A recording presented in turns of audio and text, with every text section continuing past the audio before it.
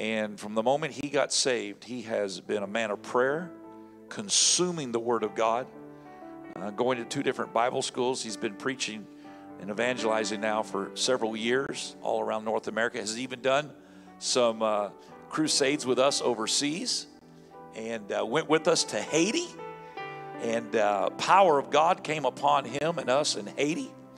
And of course, you know the story of Haiti. That's where we got in an ambush late at night coming home from the crusade, and bullets were flying and so forth. And our security guard, Jordan, he was the one out there firing back and trying to move these barricades and get us out of this ambush. And we got back to the hotel, and we could see bullets, holes in the vans and all, but nothing ever penetrated the van. Nobody got hurt. And Jordan said, when I turned around and I saw the vans, now he wasn't a believer at that point, but he was before we left. He said, when I turned around and saw the vans, 4 vans, we had like 35, 40 people from our church down there. He said, I turned around and looked at those vans, and he said there was a shield over them. Come on, we just singing about defend us, Lord. He said, I knew we were going to be okay. And I said, can we pray for you? And he said, absolutely. He's a big, tall guy. But somehow, Brother Marcus got his hand up on top of his head. And we started praying for that man who's on the detail of protecting the president of Haiti. And he got the Holy Ghost with the evidence of speaking in tongues. And he told me later, he said, when that young Marcus put his hand on my head, he said, I felt fire go through my body. I hope you're ready for the Word of God, because if you'll open up your heart today to the Word of God, the Word of God will come like fire into your heart, and it'll change you from the inside out. Would you welcome Evangelist Marcues Baptiste? Amen, amen, amen. All across the building, one more time, clap your hands unto the Lord. Come on, clap your hands unto the Lord and open up your mouth, and why don't you shout unto God?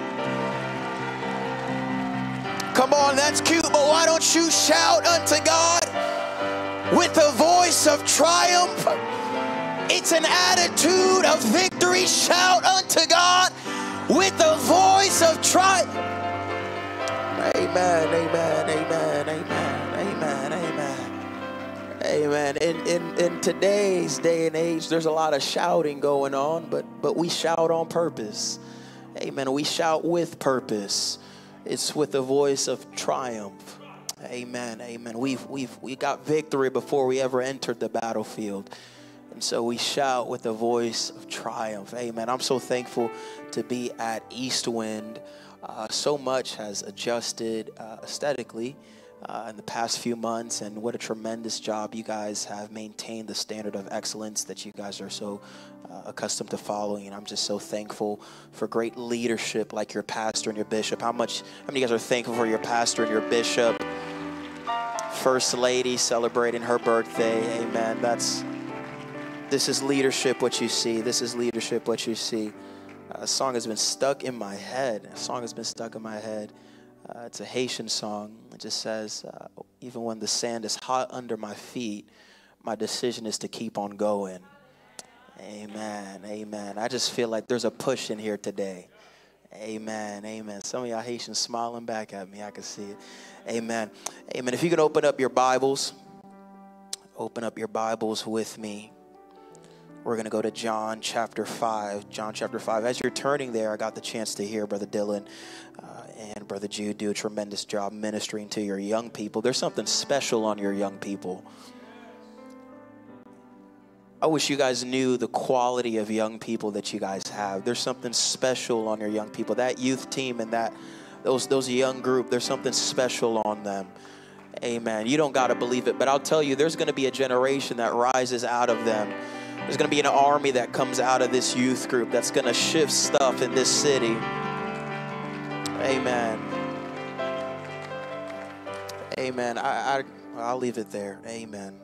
John chapter 5. John chapter 5. So good to see my friend Jordan over there. Amen. I feel a lot more comfortable in service when he's here. John chapter 5. Start with verse 1. When you're there, say amen. Amen. John chapter 5, verse 1. And it says, after this, there was a feast of Jews, and Jesus went up to Jerusalem. And there is in Jerusalem by the sheep gate a pool, which is called in Hebrew Bethsaida, having 5 porches. In these lay a great multitude of sick people, blind, lame, paralyzed, waiting for the moving. Everybody shout the moving. King James says the troubling. Shout the troubling. The troubling of the water. For an angel went down at a certain time into the pool and stirred up the water. Then whoever stepped in first after the stirring of the water was made well of whatever disease he had. Whoever stepped in first after the stirring or the troubling of the water was made well of whatever disease he had. Amen. I preached it this morning, but I'm going to preach it again. But I feel just there's a different atmosphere here this service. There's a different atmosphere here this service. Listen, can I tell you the only wasted water is water that's never poured on Jesus' feet. Amen. Amen. Can I tell you, don't waste anything before you leave this place. Make sure before you leave, every ounce of faith that you have inside of you, every ounce of worship that you have inside of you, that every expectation that you could present to God, that you would extend yourself and touch him. Amen. Amen. Amen. Amen. I want you to set your Bibles down, and we're going to pray here in a little bit.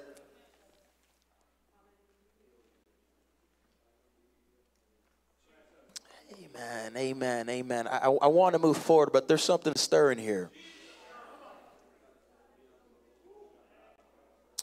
Amen.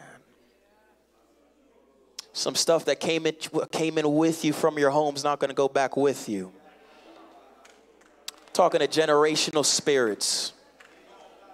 I feel something strong in here. I'm commanding there to be a generational shift. That what mother and daddy was struggling with, that we're no longer going to be bound to. We're moving forward. Lift both your hands and pray with me all across the building. I want you to pray with me. Lift your voice and begin to pray with me. If you have the Holy Ghost, I want you to begin to pray in the Holy Ghost. Young people, I want you to lift your voice and begin to pray in the Holy Ghost. Come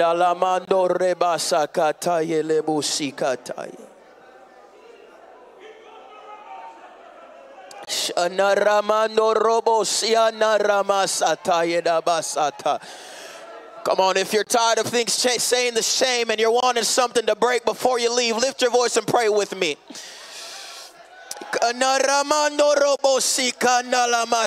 This service doesn't belong to the religious, but there's a few hungry folk in the building that have made up their mind before I walk out of the building, God is going to do something in my life.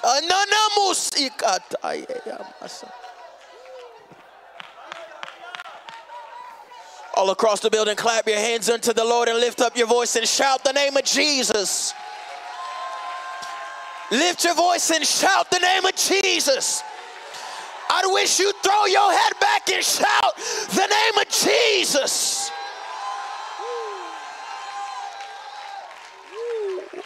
Shatayana Masa.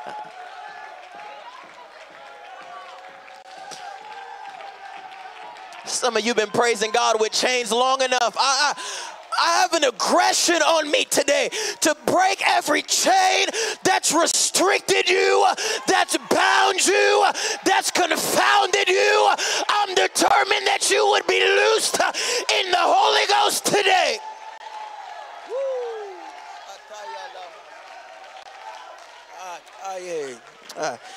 Amen, amen, amen. Look at 2 or 3 people. Tell them it was a bittersweet moment. It was a bittersweet moment.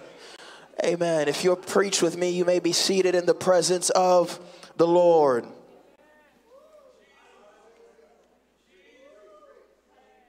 Story picks up in John chapter 5 as John is attempting to present something that has taken place. He says that it was a time of a feast. that Jesus made his way by Bethsaida. On his way to Bethsaida, he passes this place that had 5 porches. And there laid there a great multitude of sick people, blind, lame, paralyzed, waiting for the troubling of the water. Because John said there was an angel that went down at a certain time into the pool and stirred the water. And whoever stepped in the water was made whole. Amen. Jesus approaches a man that is there. Jesus approaches a man who is lying there and who had been there for some time. And he says, do you want to be made well? The sick man looks at him and said, sir, I have no man to put me into the pool when the water is stirred. Isn't it shocking that the man's response to Jesus' question, do you want to be made well? He said, I have no man, not realizing he had a God. Apostolics can sometimes struggle with the realization of what we don't have and forget the power in what we do have. He said, I do not have a man, but can I remind you, you still have a God. Amen. He's there and he says, I have no man to help me into the water when the water is stirred. When the angel comes down and troubles the water, there's no one to assist me in putting me in the water. And so he attempts to explain to Jesus why he could not be made well. And can I tell you that the scripture presents the reality that when the angel would come, when the messenger from heaven would come, there was a stirring that would take place that would release the supernatural. Can I tell you why there's so much power in this building? There's other places with great music, other places with big buildings, but when the angel of the Lord steps behind the pulpit, there's a stirring that takes place in the atmosphere that still knows how to deliver the addicted, still knows how to set free the bound, still knows how to heal the sick. Can I tell you, you're in an apostolic church, and when the messenger troubles the water,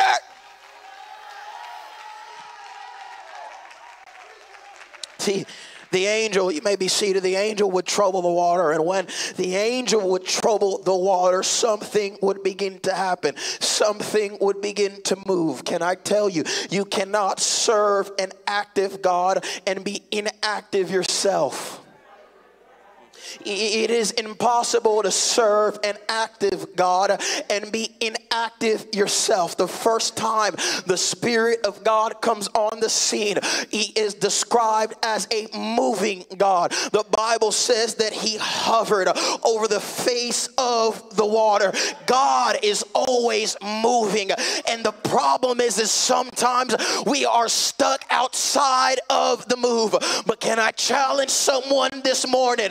I want you to make up your mind that when the Spirit begins to blow, when the wind begins to move, when the stirring begins to happen, you won't stay restricted in your seat, in your guilt, in your doubt, but you'll make up your mind, I'm going to step in the troubling of the waters.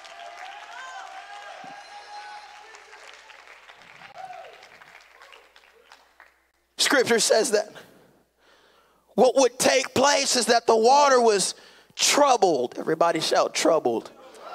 Water was troubled. It's interestingly enough that this word choice, that trouble is the platform for the miraculous. That God used trouble to show the supernatural.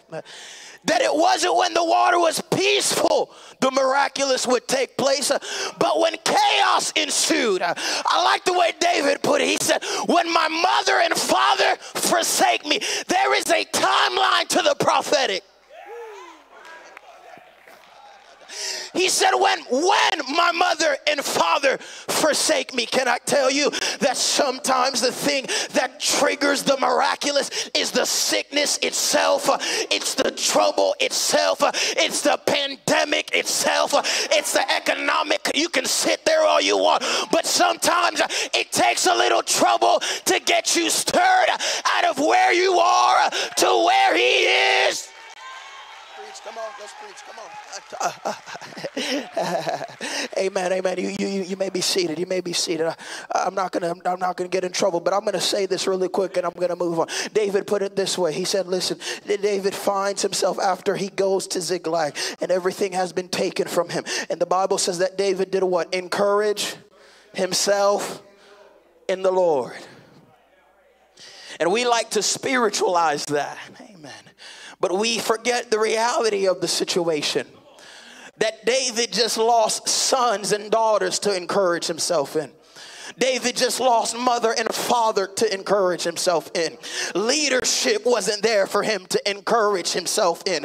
And so God had to strip every other man for him to realize he still had a God. And David had to learn to encourage himself in the Lord. Can I ask you this morning, how much trouble does God have to put you through before you realize my strength comes when I learn to encourage myself? The worshiper you're sitting next to is someone who learned it wasn't mommy or daddy, but the Lord brought me out, but the Lord saved my soul, but the... Clap your hands if you believe that if it was God who did it. Can you clap your hands unto the Lord? Amen. Amen. You may be seated. You may be seated. It was a bittersweet moment. This isn't the first time this takes place. Not the first time that God uses trouble to bring something out that was never there before. Because what you find is that in the book of Exodus, when Moses comes on the scene, consider the context that Moses comes in. That when Moses comes on the scene in Exodus, the first few chapters, the Bible records that what Pharaoh did, because he realized that people were getting too great in multitude. And if they got too great in multitude, they would overthrow the people of dominance. They would overthrow the Egyptians. And so Pharaoh was not concerned about growth. Pharaoh was concerned about dominion. The enemy's not concerned about growth. Because you can grow and still be bound. They were growing with shackles on their hands and shackles on their feet and whips being put on their back. You can grow and never have. But the enemy gets concerned when you talk about going home and changing some things. You got a little quiet there. Pastor Colin said I could hear a rat licking ice. Amen. When you start talking about dominion, the enemy gets concerned. And what he says is, he says, I need to destroy the young men. I need to destroy the young man. I'm so off from where I thought I was going to go, but I'm going to follow the leading of the Holy Ghost. There is a spirit of Pharaoh that has entered our society. Cultural groups that struggle with absentee father at a 74-75% rate. Do you know what that is? It is the destruction of the young man. I'm feeling something. Can I tell you that the identity of man is found in his father? Adam never knew how he looked like because he had a mirror. The Bible says that Adam, the son of God, which means he had to have had a father, looked up after God breathed into him, and he knew who he was because who his God was. So if you strip the father, you destroy the child. I'm talking to somebody here today. If you can strip the father, you destroy the child. And what Pharaoh decided to do is that he needed to destroy the young man. And he's doing it today. And what he would do is that he would take these young men and that he would throw them into the water. And when they were thrown into the water, they were drowned in the water. And a whole generation was lost in water. A whole generation was lost in water. Wasn't a daddy to spare them. Wasn't a mama to pray over them. But somehow, as a whole generation is being lost in chaos, as a whole group of people are fleeing the church, as a whole generation are turning to philosophies and vain doctrines, there was a man named Moses who was pulled out of the same environment that was killing his. I prophesy that the same thing that's trying to kill these millennials will begin to birth something in them that'll bring end to the broken family that should have destroyed you, the addiction that should have killed you. You're about to come out and be a deliverer.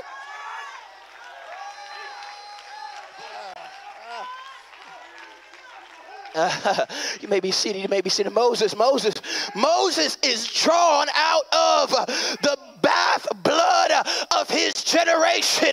But God understood, I don't need new waters to perform the miraculous. I'll take the same place where everybody died and produce life. God doesn't need a new body to heal you. He just needs his spirit. He doesn't need a new situation. He just needs your faith.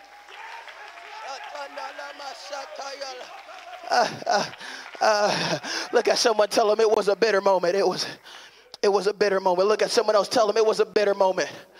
Shout out me, it was a bitter moment. It was a bitter moment. There, Moses is drawn out of the water. And when Moses is drawn out of the water, he's drawn out of the same thing that killed his generation. Isn't that crazy? That when Moses was growing up, there was no other young man that he can celebrate a birthday with that year. That when Moses was growing up, he would have been the only man in his class. That when Moses was growing up, he would have been the only one on the school ground in his age. But something, when people would ask him, what does your name mean? He would say, I was drawn out of the water. I was pulled out of the stuff that should have killed me, but I'm still here. I should have been destroyed in the situation, but I'm still here. They tried to take me out, but that should have been over, but I'm still here. It was a bittersweet moment. Moses would find himself in the same situation. Because when they cross over Egypt, isn't this crazy? That Egypt represents the world. Children of Israel represents the church. Body of water that they cross to represents their new birth experience. But they find bitter waters after the conversion. You ever experience hurt after you got in church that you never experienced before you got in church? More backstabbing after you got in church than before you ever. I'm talking to somebody. You could hide, but I'm going to find you today. More pain and hurt after you got in church than more loss after you crossed over the waters of baptism. They come to the waters of Mara. Bitter. Attempting to quench their thirst, kneeling down just to get a sip of water and find out that it's bitter. Talk to some guests in this place. Trying that new drug and find out that it just left you bitter. Amen. In the new relationship with the new boyfriend and just left bitter. Second, third, fourth marriage and you're still bitter. Talk to you tonight. Amen. Thought the vacation would have helped your family, but you're still bitter. The struggle with bitterness is what it affects. It's that it finds a root. That's why the apostle called it the root of bitterness. What's the struggle with the root of bitterness is that sometimes you can't see it. hide some bitter saints, some bitter guests in here today. Amen. You don't want me to dig too deep, because if I dig deep enough, I'll find a root of bitterness. You ever consider the Apostle Paul, that when Paul was shipwrecked and on this island, he reaches in his hand to start a fire, and the Bible says a viper latches onto him. And what they say is that this man must have done something wrong, because it was a venomous viper. They weren't concerned about the viper, they were concerned about the venom. They weren't concerned about the bite, they were concerned about the bitterness. Because sometimes we walk out of situations, but the situation stayed in us. I'm talking to you today. And now you're struggling with a root of bitterness. You ever see a root? It's intertwined under the surface. Can I tell you what a root of bitterness? It's internal bondage. Amen. Because addiction will latch onto you on the outside, but bitterness will keep you bound on the inside. And when you look apostolic but can't lift your hands because you're still bitter at God, and when you look apostolic but can't shout because you're still mad at what he did or did not do. Talk to you tonight. Amen. Let's dig a little bit, because bitterness has you bound on the inside. Paul is there and bitten by the snake. They said, if the bite doesn't kill him, the bitterness will.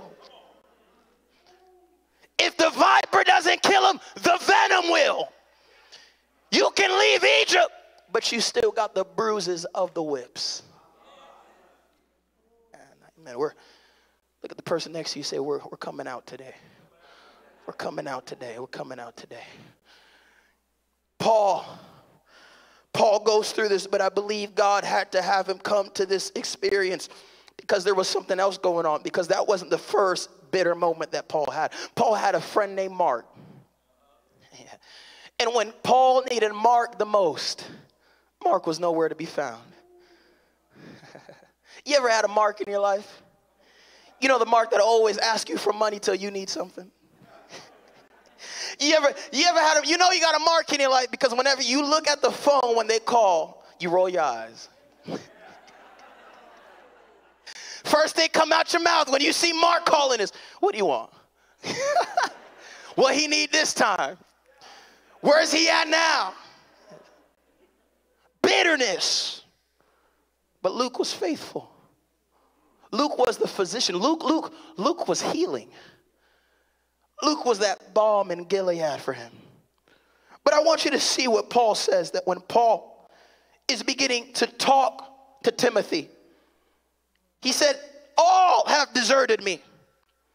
They all left me. And I'm here by myself. But send for Mark, because he's what? Profitable for me. Because what Luke could not offer, bitterness produced. Amen, amen. I want to come down to your level because you're hiding, but I'm going to find you today. Amen, amen. Luke was faithful. Luke was always there when you needed him. Luke was the physician, and God left Paul with Luke. God left Paul with everything that was good. Everything that felt right. But Paul learned something. I didn't profit off of Luke, but I profited off of bitterness. It was when everything collapsed that I learned there's still a balm in Gilead. When I was lonely, I learned there's a friend that sticks closer. Mark didn't feel good, but it was good to me.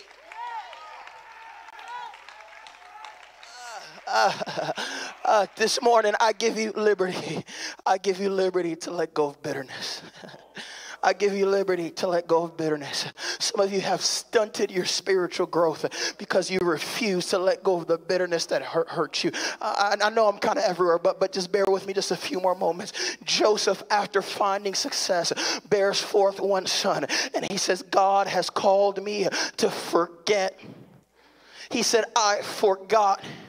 Then the next son, he says, God has called me to be what? Fruitful. So before I can be fruitful, I have to be willing to forget. I can't bear forth fruit until I let go of some things. I'm going to talk to you tonight that some of you are struggling with what happened, but you don't realize it didn't kill you. It just made you better. If I'm still here, it made me better. Can I help you with something? Some of you just need to thank God for the next 20 seconds that it didn't destroy me. I may not be the worshiper that you think I am, but it didn't kill me. I'm still here. I may not take a lap when you want me to, but it didn't kill me. I'm still here. And if Mark didn't kill me, bring back Mark because he's profitable unto me. Stand all across the building. Stand all across the building. Stand all across the building. God's about to do something. I'm talking to marriages that you guys have just been maintaining because you won't deal with bitterness. Families that have just been maintaining because you won't deal with bitterness. I'm talking to wives that you're still mad at God, and that's why you won't let go of the stuff that's going on. But today God's saying, I give you liberty to remember that Mark might not have been good to me, but he was good for me. And because Mark did not kill me, bring back Mark because he's profitable to me. Conclude with this, then God's about to move. God sends his disciples to begin to propagate the gospel of the kingdom. Sends them out by twos and pairs. Says, I want you to go to house. I want you to begin to tell them about the gospel. I want you to begin to preach my kingdom. And if they receive you, allow your peace to abide in that home. But if they reject you, if you have a bitter experience, here's what I want you to do. Before you leave the city, I want you to take the dust that's off your feet and do what? Do what? Shake it off. I want you to loose yourself. And here's the revelation in this, is that in that time and culture and custom, what they would do is that whenever they exited the promised land and went into foreign land, before they came back into promise, they got rid of the dust of the past. Because I can't go into promise defiled by what I went through. Although it might be under my feet, I don't want it connected to me. So we're going to move forward, but I got to loose myself. Eastwood, we're going to have revival, but I got to loose myself. I can't be defined by what happened, by what they said, by what I did, by my mistake. Loose myself. Lift your hands all across the building. Lift your hands all across the building. Lift your voice. I want you to begin to pray for a moment.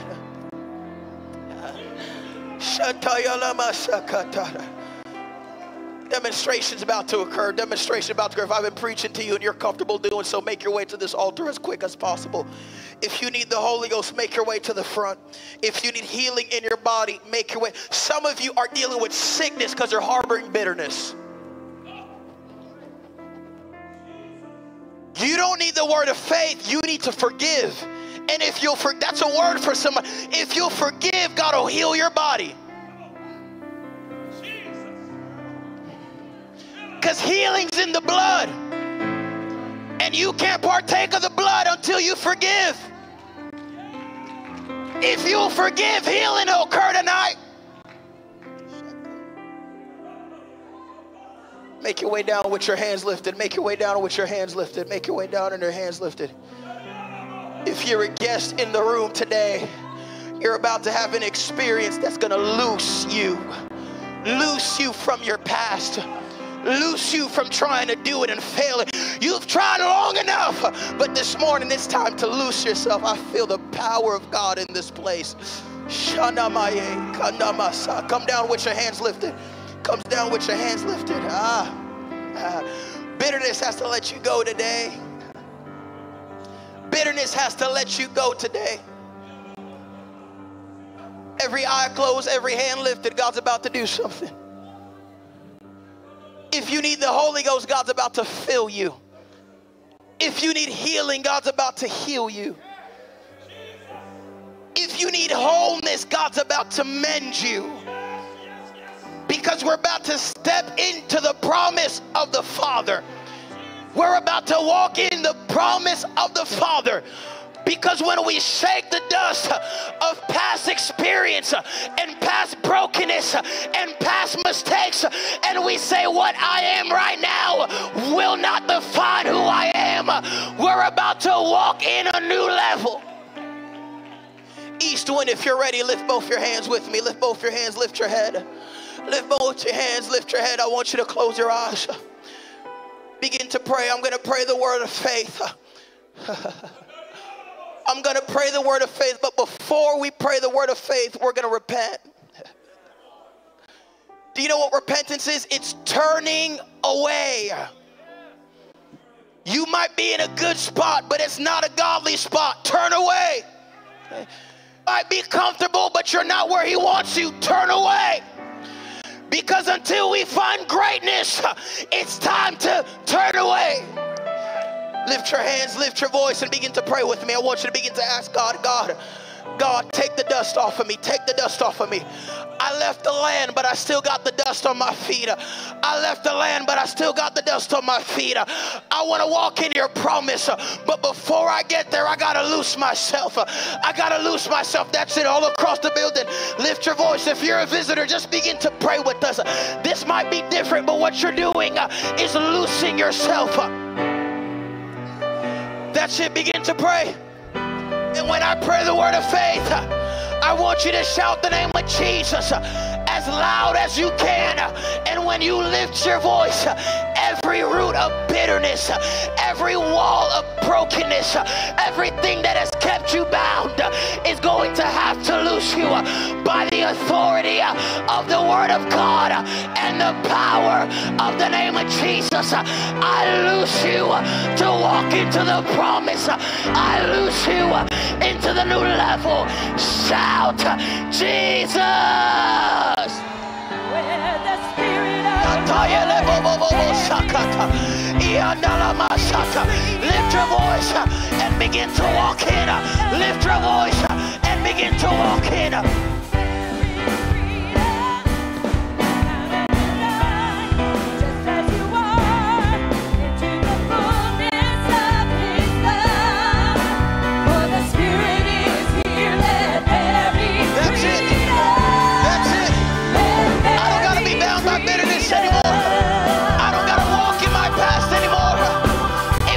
Bittersweet moment. It wasn't good to me, but it was good for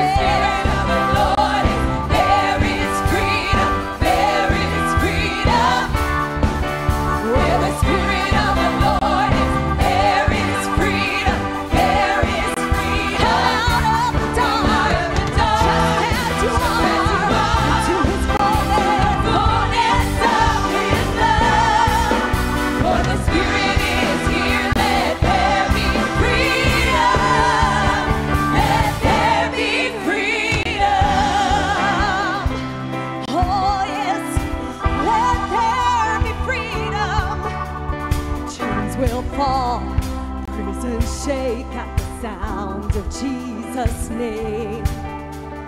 Lives made whole, hearts awake at the sound of Jesus' name. Say chains will fall, prisons shake at the sound of Jesus' name. Lives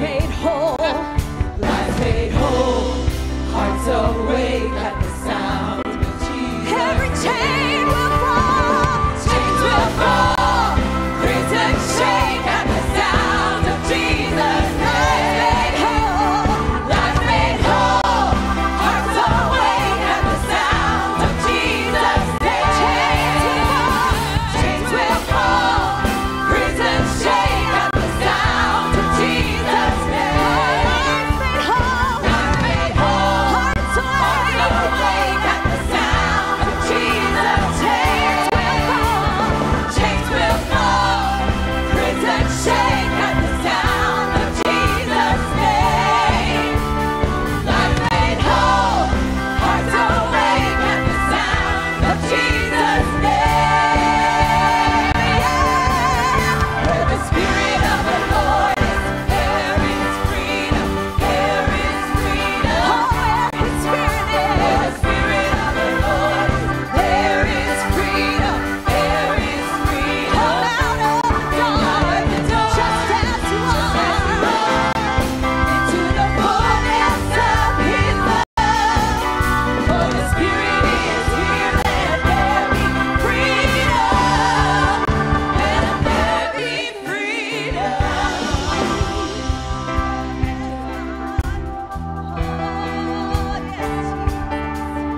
Dance like the weight has been lifted.